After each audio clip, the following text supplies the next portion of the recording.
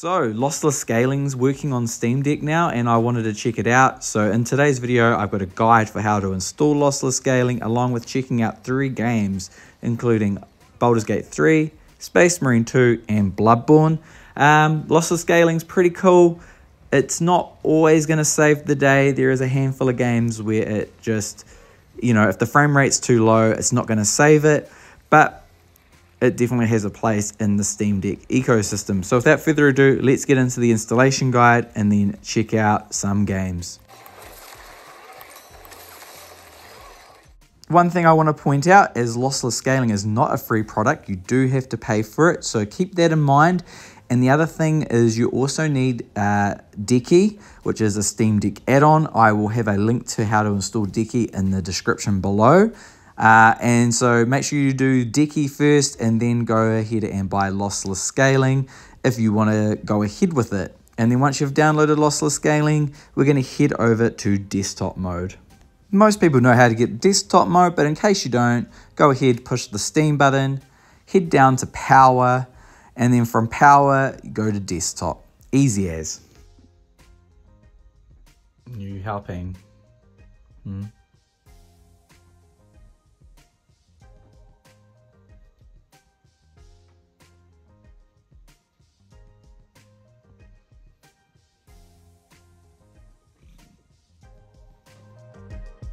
You're on desktop mode, head over to your local browser and head over to this GitHub page. I have a link to this in the description below. Head over to the latest releases and go download the zip.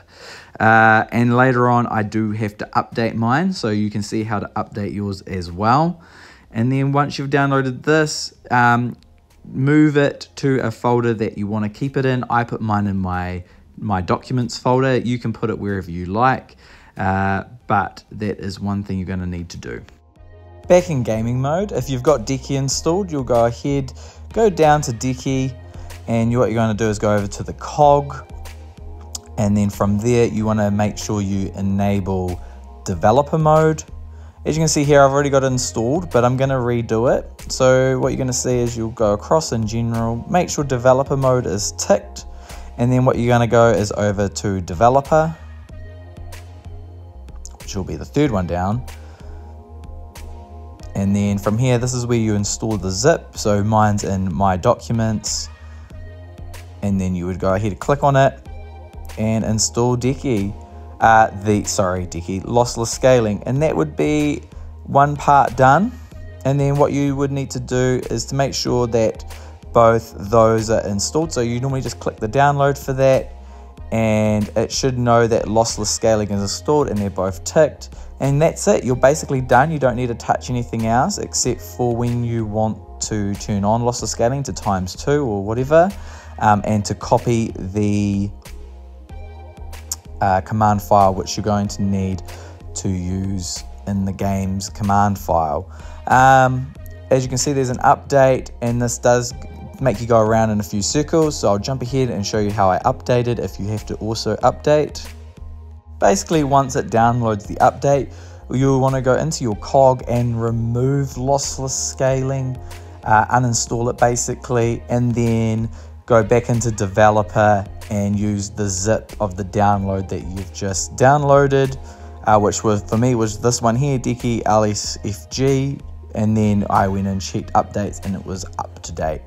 And then from there, what you need to do is you need to copy in that command line into each game, which I will show here. Once you've done the update, you also have to re-download that file, which takes milliseconds. And then you just scroll all the way down to copy to clipboard, and then you put that in the command line on a game that you want to play. So for me, we're going to check out Baldur's Gate 3 first, because that game has always struggled, especially in Act 3. So as you can see here, you go over to the cog for the game, and then you go down, I click on the wrong one because I'm an idiot, and then you scroll down in general to where you find it. As you can see here, I've already got it installed, so I'm just going to delete it, and what you do is, since you've copied it already, you go down to paste when you click on the thing here. So you go down here, and then you go across to paste. Done. So that means now Lossless Scaling will work when you enable it from within the Decky side loader. So we're going to load up Baldur's Gate 3 here, and we're going to have a look at a very late game save. So this save is right before the final boss, so massive spoiler warning here. If you don't want to see the room outside the final boss and walking into the final boss room, maybe not watch this. Here's my settings. I just go through them here. So if you want to use these settings for your version of Baldur's Gate 3, go for it. These seem to work well for me, and the game looks reasonable enough at these settings. So what we're going to do here is, where am I going? I'm going to turn on our frame counter, and then I'm going to go through the rest of these things. Most things are on low here. I've got FSR 2.2 on balanced, I think, or quality. And then we've got textures on medium. We've got terrain quality on medium. And we've got ambient. We've got a couple of mediums and the animation level at medium. And now we're going to load up the save. So here we are loading up in the save. This is with lossless scaling turned off. As you can see here, we're sitting in the mid to high 20s. As you can see, there's a lot of particle effects going on at this part of the game. We've got fire, we've got rain, we've got a large battle taking place behind us. On outside here, you got dragons flying around and all sorts. So the frame rate does struggle a wee bit here. It actually looks pretty good, but as soon as you turn around here and you get all the particle effects, it drops back down again. So what we're going to do, as you can see here, we're in the mid-20s to low 30s. So we're going to go here and we're going to turn on lossless scaling. So go down here and we're going to turn it on to ×2. I would never go higher than ×2. And as you can see, it jumps up instantaneously here to 60 plus FPS. And it does work surprisingly well. It drops back down into the 50s when we're looking at all those particle effects behind us. But the game runs, pretty well. It's not a locked 60. I mean, you could also turn it to performance mode for FSR, but it just gets too grainy for my personal taste, so I don't like that. But yes, so that's what it looks like. We're going to run into the final boss room here so we get a conversation, because sometimes talking to other characters can really drop the performance of the game. So yeah, the cutscene here looks not too bad. We're talking to Gale here, and it's sitting in the 50s and 60s. So yeah, that's lossless scaling for Baldur's Gate 3. It really does make a difference for this game. This is, of course, a real late game, so it's Act 3 is definitely a heavy act. So to see it jumping up this high is quite surprising and very cool. And then I'm going to show you some footage from the start of the game as well. So this is just after the Nautiloid crashes and you're back home. And as you can see here in the opening area, the game is sitting in the 70s and 60s, so very high. Again, cutscenes playing at a much higher. Again, third act is always a lot heavier than Act 1, so the first act is going to be really smooth on the Steam Deck now, and it runs really well. No noticeable input lag, which is really nice to see, and it's just great. So I think lossless scaling has a massive win for Baldur's Gate 3, and definitely makes me more inclined to replay this game on the Steam Deck now with its high frame. As you can see here, as soon as you start getting into particle effects, the frame rate dips. This game just is very heavy with its particle effects, even on low. But as you can see here, it is going to be well more playable. Right, we're moving on to Bloodborne next. So Bloodborne's an interesting one. I'm not going to go through how to install Bloodborne. That's outside the scope of this video, but we are using Shad PS4, and I've added the lossless scaling to the command line for launching Bloodborne. Launching into it, as you can see here, I've got Bloodborne. We're going to just load it up, and then I'm going to show you some gameplay. with lossless scaling off. As you can see here, we're just sitting on 30 FPS and slightly dropping. I am also running this at 720p just to get to 30 FPS for Bloodborne. Otherwise, it doesn't normally reach 30 FPS. It normally drops down. So if you are using shared PS4 along with Bloodborne, make sure you go to the 720p setting. You can do that in the settings for shared. You'll find it. It's not too hard. As you can see here, it does struggle a wee bit. I'll jump forward a little bit more, or I won't because I died like literally coming down the stairwell here. And I think you get the idea. The frame rate is under 30, 25, 27. It really is all over the place here. And now we're going to turn it on lossless scaling. Here we are turning on lossless scaling. As you can see here, we're sitting on 2930. We'll go to ×2. We'll close that. And here we go. We jump up to 60, almost 60. Look at that. What a huge difference. It's really hard to like record and play at the same time. I get the nerves, and I'm trying to watch the camera at the same time. So honestly, the input lag is fine. Like, this is well playable here. I'm just not very good because I haven't played Bloodborne in a wee while. I'm just making excuses now, aren't I? But honestly, like, the input lag is not the issue here. And the reason, this is a good spot to test it is we'll jump forward to the large mob at the bonfire, where you're going to see it doesn't stay to 60. You see here it gets into the mid-50s. But the game is absolutely well playable like this. As I go guns blazing into here, you're going to see I'm going to get massacred here, but that's just me playing poorly.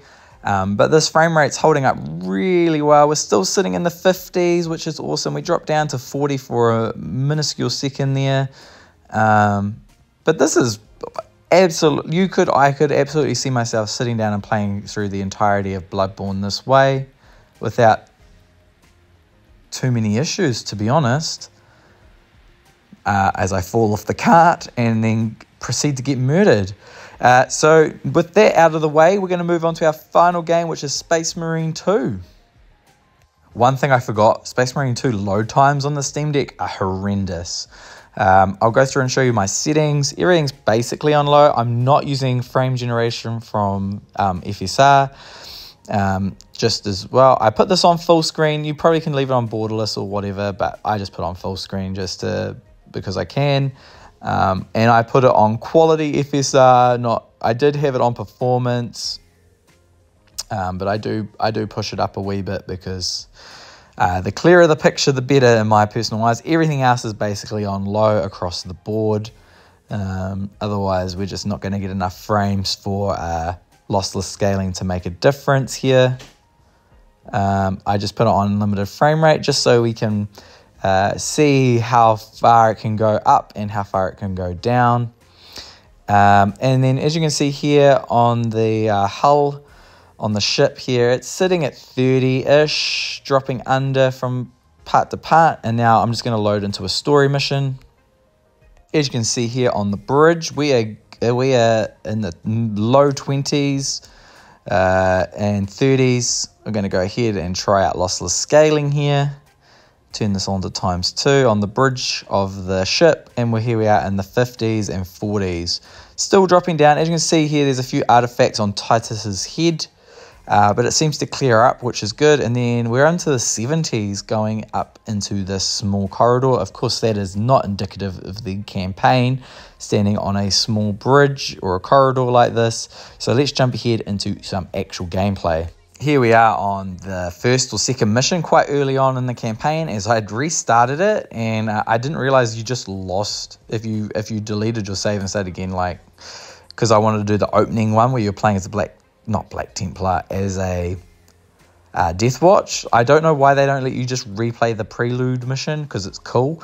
But the frame rate, here there's a lot going on screen. But the frame rate seems to be sitting in the 50s. I'll go ahead and turn it off here just to see what it would be not having lossless scaling on, it drops down into the 30s, into the 20s. Again, I'm not using the FSR frame gen here, which a lot of people just use instead. I don't think mixing lossless scaling and FSR frame gen is a good idea, but you could if you wanted to, I guess. I didn't test that personally. I feel like it's probably one of the other. So here we're in the mid-20s now, getting into a combat, and it stays there. So what I do is I pause it, and I go ahead and turn on lossless scaling to see if in combat the frame rate jumps up, which it does. And again, like I say, I'd forgotten the execution button here, so don't get upset at me for not executing some of these enemies. I was like mangling the buttons trying to figure out what one was execute. I do get there by the end, but this is great. And again, I'm not noticing a ton of input lag because I am sensitive to it, and there's other games where I've noticed it quite heavily, but for these three titles it's actually worked out quite well. I was expecting Space Marine 2 to work as well as it is, so genuinely surprised how good Space Marine 2 has come out in all of this. So let me know in the comments below how you've been finding lossless scaling, and if you're using it on your Steam Deck. Again, it is a paid for application, so just be aware of that, and you do need Decky installed to get this all up and running. Just for one more play around, I turn off lossless scaling, and you see here we are now in the mid-20s yet again for our frame rate. It is definitely struggling without lossless scaling on. We're in the low 20s. Go ahead, we'll turn it back on. Booyah, we're in the 40s, which is much better than what we were. This is awesome. It actually is pretty cool. Again, some games this doesn't work. For reference, I tried it in a game called, it's a newer game that came out not that long ago. Echoes of Time, I think it was called. I did a quick review of it for Steam Deck, and you know, it just didn't work. Yeah, Echoes of the End. In that game, the frame rate is just diabolically low, where it just didn't matter. I am wondering, all three of these games do not run on Unreal Engine, so that may be playing a part in that. Again, Unreal Engine games may not play so nicely with lossless scaling. I'm not too sure, but I was genuinely shocked at how well this has worked out. I'll leave you with this last little bit of footage here from Space Marine 2. I wasn't playing a lot of Space Marine 2 on the Steam Deck because I personally couldn't put up with the quality of the performance on Steam Deck. But with lossless scaling, I actually will probably put in a few more hours of this game now. It's actually in a playable place. It feels like not that long ago I've made a video complaining about Space Marine 2 on Steam Deck. I didn't check out an operation though, so operations still may be pretty poor. I just didn't want to have to do a whole operation for this video, so I was like, I'll just do some campaign stuff, which was great. But if you're using this for operations and multiplayer, please let me know in the comments and let everyone else know if lossless scaling keeps up this performance in those two game modes. Anywho, thank you for watching, and you will see me in another video in another day at another time. Alright guys, catch ya.